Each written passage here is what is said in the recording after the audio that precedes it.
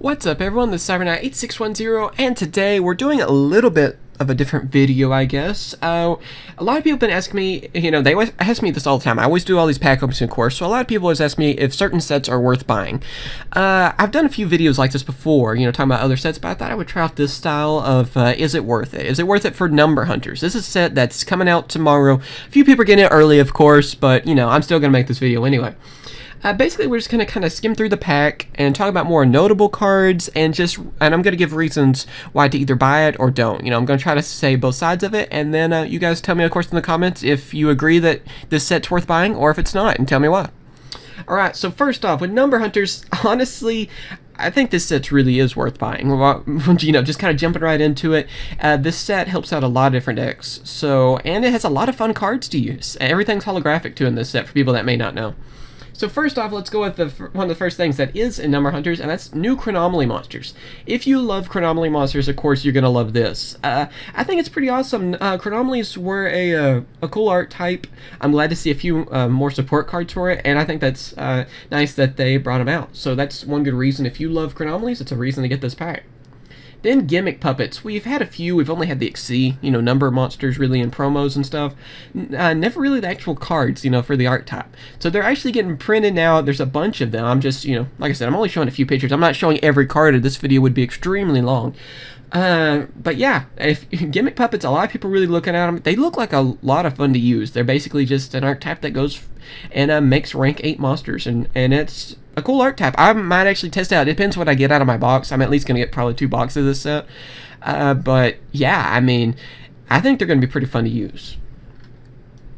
Alright, next thing, another archetype a lot of people haven't really been paying attention to, and this is probably my favorite of the archetypes in this set, and that is the Butterspy monsters. We don't have a better picture for Blue Mountain Butterspy, unfortunately. I don't think there's an English picture yet, or I haven't seen one.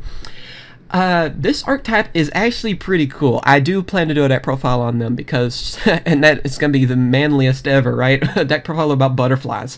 But they are warrior type monsters, so I guess that's a little manly, right?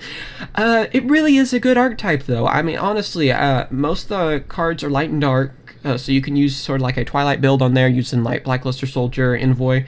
And their XC monster, which is Photon Alexandra Queen, is actually a really good XC monster. So if you're looking for a new archetype to try out, I really suggest this set for the Butterspy monsters. There's a few of them already out too in different sets, but you get a lot of the support right here in this set, Number Hunters. And the main reason everybody wants Number Hunters, it's in the title, Number Monsters, of course. That's probably the #1 reason why everyone is going to go after this set, right? If you're interested in all, it's number monsters. First off, these two are probably the most hyped of the 2 number monsters, which is number 74 Master of Blades because of Dragon Rulers, and then number 85 Crazy Box because of its pretty much its broken effect.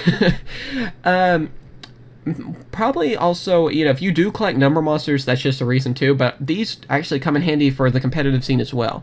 So that's the good thing about these numbers in this set, is that we have some that will be helpful for competitive play, and then also everybody's going to want these numbers if you're a number hunter like me. You want to get the whole set, you want to get every number card, so this set, that's pretty much a no-brainer right there, right?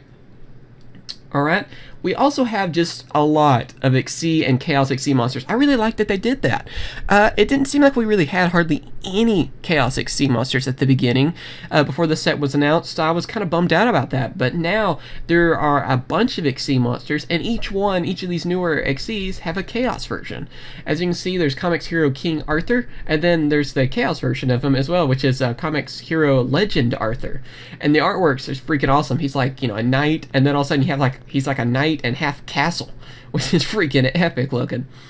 Not only that, there's also like Coach King Giant Trainer, which we got out of our premium pack that was Korean, and then he also got a Chaos version as well, which is Coach Lord Ultimate Trainer. The thing I really like too about all these XC monsters that's in this set is that they're not just all the same rank. There's like basically a different XC monster for at least every rank, it seems like, in this set. So it helps out a lot. Hopefully this set will help out most decks, and they do. You do have a lot of options. So you can help from Dragon Rulers to just, anything that can use rank 4s to, that's why I really like about the set too, is that it's not all just, well, we have, at least one rank 6 and then mainly rank 4s. No, we have every rank, and I find that to be just freaking awesome. And all these Chaos XCs. Maybe now people use up those rank up magics? I don't know. We'll see. The OCG imports, cards people have been asking about but we still haven't got, but now we will get them. And that is, for example, Gash the Dust Lord. It's a card I believe Jack Atlas used in the manga. And I thought it was pretty cool. I was actually going to do a please print on this, and it wasn't out. So I was like, well, crap, I'm not going to be able to do the please print. It's not the most useful, but it's just cool that we're finally getting it. It's basically, I think it's something like when you attack directly with it, its level goes up and it can go all the way up to level 12. It's an interesting card, not really competitive, but, you know, I'm still glad we're going to get it. And also, he has like sort of like a Zangetsu sword, so that's kind of a plus for me. Also, Battle Warrior, you guys gotta remember this, especially people that watch the old Yu-Gi-Oh episodes. It's one Joey used. Kind of weird they put it in this pack, though, honestly. I would expect it out of the Legendary Collection, since it's about Joey in the Legendary Collection. I would think they'd just save it for that, but okay, no complaining here. I'm glad we're getting it. Even though it's not the most useful, collectors, you know, we love those kind of cards. And another card we have, a Ritual Monster. You don't see those that often, Chakra, which is, again, not the most useful, still awesome. I mean, for collectors and stuff, it's an awesome card that we finally got over here. I do hope that we'll get more of those fusions, though, that we don't have yet, that can be used with Instant Fusion. Those will be a little bit more competitive, so we're still missing a few of those. Then there's Insect Armor with Laser Cannon. This card is old. I remember seeing this such a long time ago. I remember seeing so many fake cards of this. And, yeah, you can even tell by even the Japanese picture of it how old, you know, the style is and everything for it. So I'm glad we're finally getting that English, too. I mean, you know, again, not useful, but it's just awesome. You know, collectors, people that love the older Yu-Gi-Oh episodes and all, too, are really going to enjoy those kind of cards. Now for the new cards, like Box of Friends and Princess Cologne. Getting a lot of hype. A lot of people are using them out and trying them out. I mean, I'm not going to say too much on these two because we already did a video of these, so I don't really want to backtrack and talk about them all over again. But they're going to be useful cards, and I can't wait for them to come out either. I can't wait to try out Box of Friends with Ojamas, honestly. The super reprints. Maybe you want to hollow out the deck that you use. You maybe use, like, for example, Kagetoge and the Go-Go monsters, like Go-Go Giant and stuff, are all getting to be super reprints. So yeah, all in all, I mean, there's not going to be many sets, honestly, on these types of videos. I'm going to say it's not worth it.